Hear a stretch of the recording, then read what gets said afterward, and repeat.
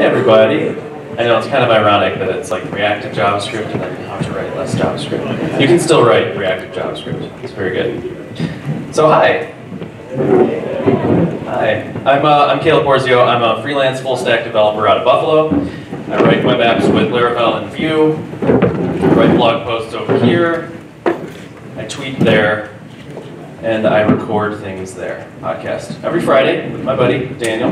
It's a good time. And this is me climbing a mountain. Joking.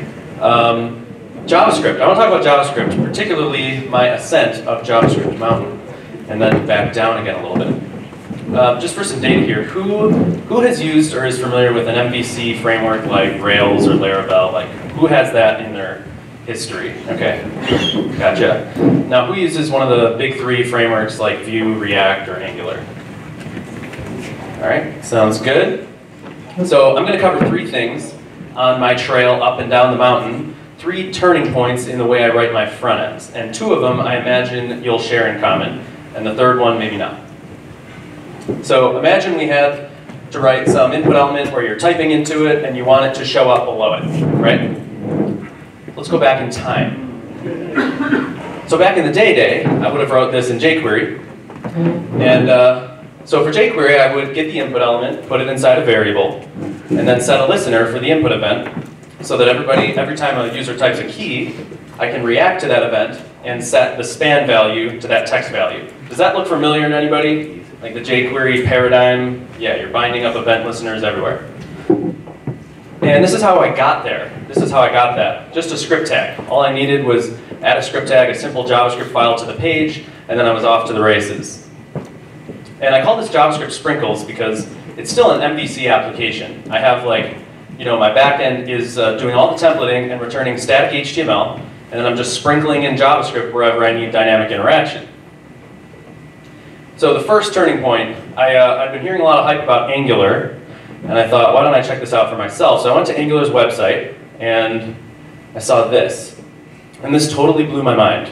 And this does exactly the same thing as the jQuery did. It's just you don't have to write all that JavaScript. So here it is, the first ng model. This is Angular for when the input element changes, I want you to set this title property on the component to whatever the value of that input element is. And then anywhere else in your template, you can reference that property called title, and it'll update automatically. So this is totally declarative, meaning we're declaring an outcome. We're not setting a list of actions like if this, then that. We're saying this is how we want the state of things to be. And this was an obvious improvement. Like as soon as I saw this, I was like, this changes everything for me. And so fast forward a little bit, Angular is kind of a steep learning curve. So when I got into Vue, Vue's a little bit easier. And I went pretty hard into Vue. So I'll show you what this template looks like in Vue.js. I know. Isn't that crazy? Yeah, so that's Vue. And, but it was still sprinkles. I'm still just sprinkling JavaScript around my applications with the script tag. And anything that I had in jQuery before, I'm just converting over to Vue components. And my life was still fairly simple. Still an MVC app. The MVC is the donut, and the sprinkles are the JavaScript. So thing number two. This is when everything just completely blew up. When everything hit the fan. And I think this changed the JavaScript ecosystem in the way we interact with front ends forever. And it's two words. Have I piqued your interest? npm install. Yeah, the two words that changed everything. So before, you would go, like the JavaScript ecosystem consisted of jQuery and jQuery plugins. And now it's totally not that way. And when you went to an install, like you went to the README and you saw the install instructions, it showed you like download this file. Or like, here's the CDN. It was such a simpler time. And now it says npm install foo, whatever you're trying to install.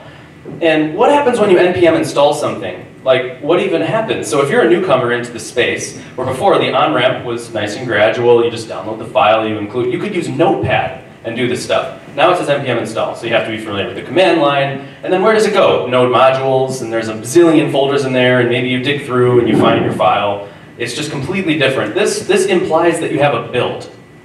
You need a build process, some sort of bundler, to use the things you're downloading, and it's probably Webpack. And if you've ever had to configure Webpack, you know the craziness. And Parcel, or Rollup, or Browserify, or Grunt, or Gulp, or all of these things that you'd need. And now instead of our little sprinkles on top of our little MVC app, The whole freaking thing is sprinkles. It's all sprinkles, everything. So I found myself where my templates were moving into the front end. That like before I was doing all the templating on the back end, returning static HTML. Now it's like everything's JavaScript, all my templating's the front end, and my back end's just returning JSON. And for anybody coming into the space right now, I'm saying this and you're going, this is like a history lesson, because that's just kind of the way the landscape is like, well yeah, well back ends return JSON and front ends render everything. The spa. So basically I found myself writing single page applications, and the idea is that the server returns the first static HTML set, and then the JavaScript takes over from there and handles all the templating from there, and then your backend just returns JSON. So the spa is more expensive than you think. I knew you already thought it was expensive, but it is more expensive than you think. You're managing 2 code bases now. So before, if you were working in a Rails app, you had to deal with Ruby, and now you have to deal with Ruby and JavaScript. And like I said, it's not just like the JavaScript where you have a function or two. This is like fully object-oriented, TypeScript, transpiled, tested everything, code splitted, tree shaken, everything. You have glue code to glue the 2 pieces together, so every feature spans across 2 code bases. And you probably have a REST API in between, and you have to test that, and you have to authenticate with that with JWT tokens, and maybe you're using GraphQL, and you have to write like these tests that do contract tests between those API endpoints, and restricted templates. So before, in like a PHP template, you could do anything you wanted. Like you could call into the database directly from a template because it's backend code. You do whatever you want to do. In the front end, you can't do that. So things like authorizing, hidden areas becomes a lot more complex when all your templates live in the front end. And state management woes. State, that's that word that just keeps flying around everywhere. And it's a scary word. And if you've ever been into if you've ever built apps with React or Vue, you get into this, you have all these components everywhere, but they need to talk to each other. So you pass props down, you listen to events up, but then that breaks down over time and you end up prop drilling and you have events flying everywhere. So they say, oh, we'll use Redux, or oh, we'll use Vuex. And if you've ever used them, you know that's not a simple thing. You end up in this whole other mess of things. So this is me, a picture of me staring out my window, asking myself, is it all worth it? I just needed to show a modal. I just needed a date picker. And I wound up swimming and drowning in this build JavaScript craziness. So front-end needs exist on a spectrum, like anything. On the one end, you have a CRUD app with some forms and a table or two. And on the other end, you have Gmail, or something that needs to be offline capable, or Figma, that uses WebAssembly. And if you're like me, you're probably somewhere in the middle. And I think our tools should match our needs. And right now we're using Vue, Angular, and React for everything. And anybody coming into the space is like, well yeah, that's what you build front ends with. It doesn't have to be that way. So my question is, what exists out there in the middle space? What's out there for people who want a little bit more smooth dynamic UIs than just full page reloads, but don't necessarily want to wade into that deep, deep ocean of NPM install land? So this brings me to my third point. This is a technique that I came across from the Rails community a couple years ago. And sort of the best way to demonstrate this is a simple, humble JavaScript property that you may have seen before. .innerHTML. Has anybody seen .innerHTML before? It's this humble JavaScript property. You can tag it onto something. You can say div.innerHTML and it'll spit out the HTML, or you can set it and the browser will set the innards of that div to that HTML. So you've probably seen it in kind of a hacky context. It always feels like a Band-Aid. But consider this approach applied in this scenario. So this is Axios. It's a package to make a fetch AJAX request. So we're going to make a call to an endpoint, the foo endpoint, make a GET request. And typically when you see this kind of thing, when you're making an AJAX call, you're almost always getting back JSON, right? You get back JSON and then you do the templating in the front end with your Vue component or Angular component. What happens if we return HTML from an AJAX request? And with that HTML, we do div.innerHTML. So that the back end's doing the templating and the front end's just kind of dumb. It's just taking the new template and putting it into the page. So let's do some live coding here. Whoop, whoop, whoop. All right. Oh, so many noises. Okay. So I'm going to show this to you in action. So here is a sample application. It's a basic like dummy account dashboard that I made. So you have account, profile, and invoices. So pretty straightforward stuff. And then this is a Laravel app. Laravel is just like Rails or Django or Express. It's a MVC full stack application. Here's the routes file. There's 3 routes. There's invoice, profile, and account. So is dark theme okay? Should I do light theme? I'll show you light theme, and then light is way better. Now which light? Should we go through each one? Is this good enough? The other one's better? Okay. It's so much uglier though. Ew. Okay. So invoice, profile, account. And like I said, this is model view controller at its best. Like here's the view, this invoice view, and we're passing it some data that we're getting out of the database. This invoice model from the database, and we're paginating it. And let's check out that view. So here's the view. It's called invoice.blade. And this is Blade. It's a templating language in PHP. So this is basically PHP. And we're for eaching through the invoices, and we're listing a bunch of divs, and there's a heading tag here with invoices. So this is spitting out this whole page. Nice. And there's also a test that I wrote, so I can show you kind of like how I would write a test for this. So that's not it. Okay. So here's a test, can see invoices. So one of the benefits of using a backend framework, but backend tests are really fast, especially if you're just testing HTML output. You don't have to have a whole browser. If you've ever gotten into like Selenium or Cypress or acceptance testing like that, it's crazy. And those tests are slow and really hard to maintain. So I'll run this test and you'll see what I'm talking about. Here's a test that just passed. It just did everything I needed to do, no browser. And what it did, so I create the thing in the database. I create this invoice called foo. And then I hit the endpoint, the invoice endpoint. That's this one right here. And then I assert that I see foo. And it creates a testing database every time I run this test, and it destroys it. So it's quick and it's magical and it's great. And I don't want to lose that. Okay, so let's go back to the routes file. And let's pretend that we're getting these invoices from Stripe or a third-party API. And this is actually the first time I used this technique that I'm about to show you. The first time I actually used it was this exact example. I was working on a dashboard, and I needed to make an invoice page, and I had to pull them from Stripe. And it took like 2 seconds. So let's make it take 2 seconds. Okay. Yeah, so, all right, so here's the, here's the account page. You're so happy. I love the feedback here. Account page, profile page, everything's quick. But then I go to invoices, and we're hanging for 2 seconds. Unacceptable UX. So I want to lazy load these invoices. I want to show the user something, like a loading spinner. And then when it's done, I want to show the invoices. And so my knee-jerk reaction to solve something like this would be, well, I'll make a Vue component or a React component. And then in a lifecycle hook, like the created hook, I'll call out to the server, get some JSON of the invoices after 2 seconds, and then render the template and hide the loading spinner. So let's see if we can not do that and not use JavaScript, kind of. I notice it's write less JS. We still need JS. Okay, so let's hop into our invoice template here. All right, this is where we're looping through the invoices. We're just going to kill this completely. All right, we're going to pull this out into a separate file. I'm going to call this invoice partial.blade.php. Okay. And there we go.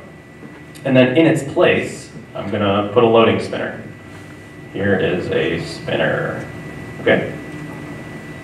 And now, if I reload the page, it should take, still it's going to take 2 seconds, and then it's just going to load a loading spinner. Here we go. And loading spinner. And it's just going to hang forever. So I want to make a separate endpoint for this invoice partial so that we can see all the HTML loaded on it. So right now it doesn't exist. Let's create it. Okay, so I'm going to copy this route here, and we'll create a route called invoice partial. And then we can kill this stuff because we're just loading a dumb loading spinner. We don't need to know anything about invoices yet. And then here's our invoice partial, and then we'll update the view to invoice partial. Okay. And we're almost there. Last thing to do is we want to replace the contents of this with .innerHTML with the contents of that endpoint. So let's just add the JavaScript the old-fashioned way. Axios.get, and then invoice partial. .get, so we make, oh, not .get, .then. We get the response back, and we will use .innerHTML. But first we need to get this element, so I'll add an ID called invoices. Okay, and then document dot query selector. Does anybody remember dot get element by ID? Yeah. Right? I shiver when I say that. Okay. Okay, and then we'll just set the response. So is everybody tracking here? This is sort of what I've been describing. We're firing off an AJAX request. We made an endpoint that gives us HTML, and we're going to shove it in and replace the contents. So the loading spinner is just going to disappear into oblivion. So if I refresh this page, we'll see that HTML, because this is the partial page. Okay? Demo gods? All right, awesome. So now it's loading, and it's deferred loading. So this in itself is like pretty great, like just this alone. Like we wrote a couple lines of JavaScript, and we kept our template in the back end. And so let's go back to that test really quick. The test is going to fail now. Run it. It says, hey, failed asserting that this loading spinner contains what we want it to contain. So we'll just update the endpoint that we're calling to the partial, and we should be passing. Nice. So this is actually, maybe it seems insignificant, but to me, this is one of the most significant advantages of this approach, is I can still have all my templating under my PHP tests, which are fast, and I can access the database from them and do all sorts of fun stuff. Okay, so that's that. Let's check out a tool. It's called Intercooler that kind of does this for us. So Intercooler.js is a project. Who's heard of Intercooler? Yeah, okay, I figured there would be probably nobody. It's not very popular, but it's a tried and true. It basically is built on this tactic. So check this out. Here's Intercooler. If I click on this button, it's going to replace the contents with whatever it gets back. So Intercooler uses these attributes. So IC stands for Intercooler. So Intercooler, send a post request to click, and there's an implicit on click. And then when that happens, it's just going to replace the A tag with whatever it gets back. So it's super simple, and it's just sprinkles. So let's use Intercooler for this. So I'm going to go to my layout here. This is the main layout template of every page. So you have an HTML tag, a head tag, and all I have to do is add that intercooler.js. Okay? And then now let's use Intercooler instead of this approach. So Intercooler get from, and this is like saying make a get request to invoice partial, okay? And then IC trigger on is Intercooler when to trigger this. And you could say click or a bunch of other things. We'll say load. So on load, make a get request to there, and then Intercooler will automatically replace the contents of this div with the partial. And now we can kill our script, load it up, and with any luck, nice. So this achieved the same thing, thank you. All right, so let's see if we can push this actually one step further. And so right now it's paginating. It's giving us the most 5 recent invoices. So let's add a little show button, a show more button, that when we click on it, it loads the next set of results. So more Intercooler magic. Let's go to invoice partial. And I have a little snippet here called show more. So this is pretty simple. It's a div with some styling and a show more button. All right, so let's see what this looks like. All right, so here's our show more button, but it doesn't work at all right now. We click it and nothing happens. So we can just add Intercooler attributes to make it happen. So IC get from, oops, invoice partial, okay. IC trigger on, and this time we want to trigger on the click. And then one more little one, we need IC replace target, which is essentially outer HTML. We don't really have to worry about it right now. But let's refresh this and see what we get. Okay, so we have show more, and I click it, wait 2 seconds, and there we go. We received a new set of data. But it's the same exact set of invoices. We never specified the next page. So Laravel makes pagination crazy easy. You just add page and then a number, and it'll give you the next page. So to actually specify the next page, I'm going to write a little bit of Blade, a little bit of Laravel. You don't have to quite understand exactly what it does, but we say get the page out of the request. If you don't have it, default to the first page, and then go to the next page. Okay? And now we refresh, wait 2 seconds, I hit show more, and I should get the next page of invoice results. All right, there we go. So now it's August. Cool. We can keep doing that. So we're almost there, but there's no visual feedback that it's thinking. There's no loading spinner, there's no loading indicator. So let's add a little loading indicator. So I'm going to make a span tag, give it an ID of loading, make it hidden by default. Okay, there's our dot, dot, dot. Now there's an intercooler attribute called ICIndicator. Oops. And then you just pass in a CSS selector, and intercooler will automatically, if it'll find the element and it'll remove display none. Okay? Refresh, hit show more, and there we go. So now we have visual feedback. You could make this a spinner, you could gray things out, and we have this, this extra functionality. So pretty cool. We're getting there. I want to show you one more tool. So there's a tool called TurboLinks. It's really popular in the Rails community. Who's heard of TurboLinks? A couple more hands. Nice. Still not like crazy popular across the board, but it's pretty awesome. So TurboLinks makes navigating your web application faster. That's so vague. Get the performance benefits of a single-page application without the added complexity of client-side JavaScript framework. When you follow a link, TurboLinks automatically fetches the page, swaps in the body, and merges its head. All right, so what TurboLinks does basically, it is actually magic. If I'm right here, let's pretend that we're on a slow internet connection. We'll just pretend. We'll make it a little bit slower. Okay, so we're on a slow internet connection, and we switch pages, and oh, it's just so slow. So when you add TurboLinks, it basically like goes out and it finds all the link tags, all the A tags, and it hijacks them, and it intercepts those requests, and instead of letting it do a full browser refresh, it'll fetch that stuff over Ajax. So basically what we've been doing, and it'll take the HTML it gets back and do some .inner HTML to replace the contents of the body. It also does some extra fanciness, but that's the gist. So let me show you what I mean and how to use it. And it's the easiest thing to implement ever. This is how you add TurboLinks to your project. Are you ready? Okay, TurboLinks added. Now I hit profile, oh, we had to refresh the page, okay. So notice there's no loading wheel anymore. And TurboLinks stores a cached version of the last visit, so it actually looks instant, even though we're on a 3G connection. So check that out. And then we get this little like loading flash up top. So it feels like a single page application, and it's just a silly old MVC application. It's beautiful. Yeah, all right, so that's pretty good. And then I click on invoices, and check this out. Like, we have a very JavaScript feeling application here, and we just went from a very classic server-side application. So pretty cool, and it all is built on that like .inner HTML kind of principle.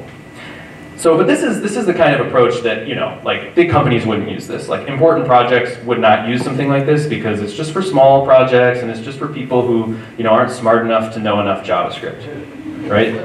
No, wrong. Meta example. GitHub uses this kind of thing all over the place.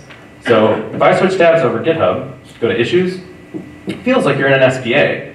But, oh, I'm still on that fast. Nope, I'm not on the fast 3G. This is just the internet. All right, here we are. All right, let's refresh. Come on now. I think the internet is broken. Okay, I hit the code tab. This is not happening. All right, well, I'll just describe to you what would happen in a normal scenario. All right, so check out what happened. In the background, it sent off this Ajax request, and it's getting no response. Did it get one? It got one. Nice. So basically, it uses TurboLinks. It's not exactly TurboLinks, it's PJAX. GitHub created it, and TurboLinks was kind of built off of it. But GitHub, every time you switch pages, it does this. It fetches it over Ajax, it takes all the HTML, and it swaps it in. And as you navigate GitHub, you'll see this kind of thing is used all over the place. Oh, I'm doing this again. I wish I had a stock joke to tell you. I had a step ladder. I never knew my real ladder. All right. We're still waiting. Okay. So I guess I'll just show you the gist here. When you hover over stuff on GitHub, it sends Ajax requests out the wazoo. Close your dev tools and it'll go faster. Is that right? It says no throttling. Oh, disable caching or something? It's reporting your network traffic. Okay. All right. Here we go. So watch me hover over this author dropdown. Bam, Ajax request. What did it return? HTML. Caleb Porzio, Carlos Antonio, and check this out. When I click on it, it's just showing all that HTML that it just got. So every time I hover over anything, there's an Ajax request being sent out to get this stuff. So GitHub uses this all over the place. I have one more example, but it may not be in the cards for us today. We'll see. All right, I don't know why that was so slow.